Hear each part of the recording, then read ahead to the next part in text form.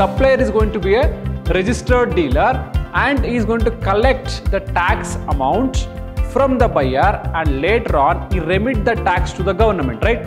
So that is called forward charge mechanism. In case 1, date of payment is not given because the payment is not yet made, so date of payment is not available.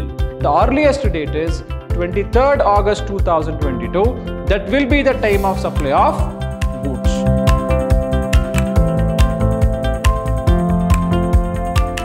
Hello everyone, I am Arun Kumar, lecturer in Department of Commerce and Management, Vidhyaashram First Grade College, the Temple of Excellence, Mysuru. Dear students, welcome to this new session on unit number 6 and session 3 on the topic time of supply. Yes, dear students, in the earlier session we discussed about what is the meaning of time of supply, and we also solved a few problems based upon the time of supply with respect to forward charge mechanism and again with respect to goods and services.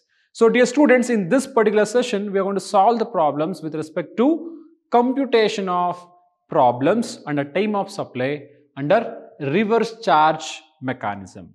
So in the last class itself I have explained what is forward charge, what is reverse charge and what is vouchers, right? So once again I will recall you about what is this reverse charge mechanism. So in forward charge mechanism, what will happen? In forward charge mechanism, supplier is going to be a registered dealer and he is going to collect the tax amount from the buyer and later on he remit the tax to the government, right? So that is called forward charge mechanism, and while solving the problem under forward charge mechanism, it is very important to know what and all the conditions we are supposed to look into. So in reverse charge mechanism, what is the procedure for what we call reverse charge? For where the supplier is going to be an unregistered dealer. The supplier is going to be an unregistered dealer. Who? The supplier is a unregistered dealer. So supplier is going to be an unregistered dealer. So at that point in time, what supplier will do? Supplier collects only the cost of the product and the buyer. So what the buyer will do? This buyer pay the tax to the government. So buyer pay tax. So in forward charge mechanism, the supplier remit the tax to the government.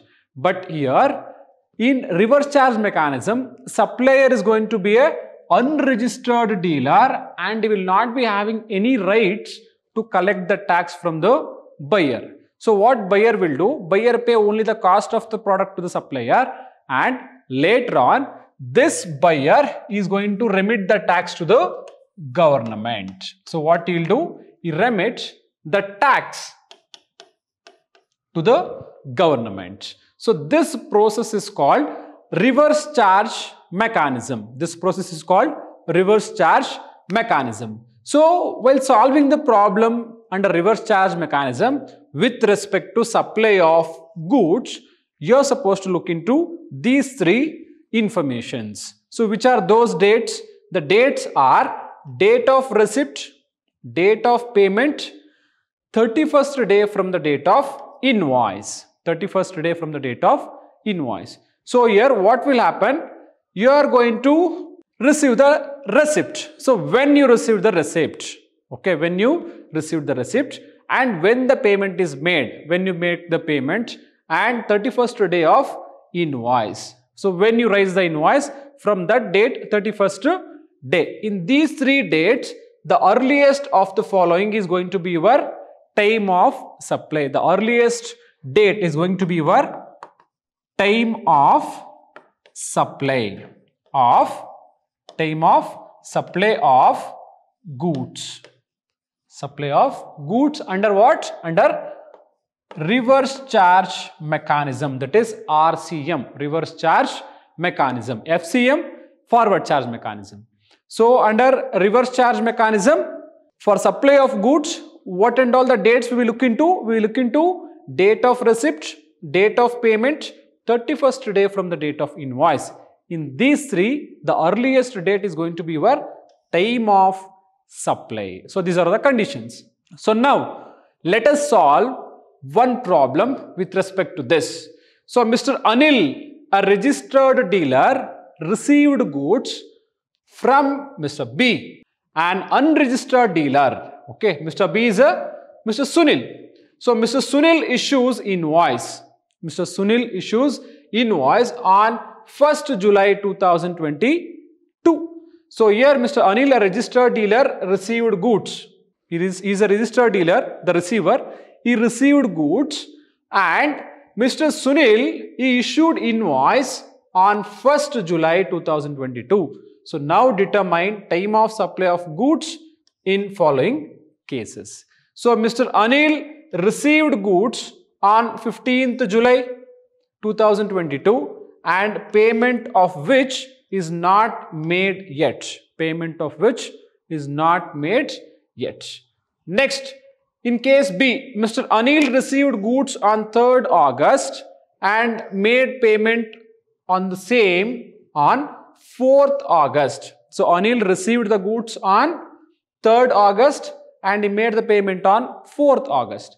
In case C, Anil made payment on 8th July and received goods on the same date. Payment is made on 8th July and received the goods on the same date, that is 8th July. Next, Mr. Anil received goods on 10th July and made payment on the same on 9th July. So we have 4 different cases. Okay, we are supposed to solve the problem accordingly. So first, case 1. So 15th July will be the time of supply. How to find out the time of supply? Based on the earliest of the following. So receipt of goods. When you wrote the receipt was wrote by Mr. Anil on 15th July 2022. So 15th July 2022 is receipt of goods. Date of payment. Yes, in case 1, date of payment is not given because the payment is not yet made. So date of payment is not available. Next, 30 days from the date of invoice. So when the invoice is issued by Mr. Sunil, the invoice was issued by Mr. Sunil on 1st July 2022. On 1st July 2022. So 30 days from that date. So it is 30th July 2022. 30 days from that date is 30th July 2022. You can take 30th day or 31st day. So in these two now, which is the earliest date? Obviously 15th July. So 15th July 2022 will be your time of supply of goods. Case B. Okay, case B. Date of receipt of goods. So what is the receipt of goods? It is 3rd August 2022. 3rd August 2022. So date of payment. So when is the date of payment? It is on 4th August 2022. 4th August 2022. 30 days from the date of invoice. Obviously it is 30th July 2022. Okay, 30th July 2022. So in these 3, which is the earliest date? Obviously 30th July 2022 is the earliest date. So that date will be the time of supply of goods. Next, moving on to case C. In case C, receipt of goods is 8th July. 8th July, and the date of payment is also the same date, that is 8th July. Okay. Now 30 days from the date of invoice, same date, that is 30th July. So in these 3, which is the earliest date? Obviously 8th July 2022. You can take receipt of goods as earliest date or date of payment as earliest date because both are same. So 8th July 2022 will be the time of supply of goods. Next, case D. So in case D, receipt of goods, the date is 10th July 2022. Date of payment 9th July 2022.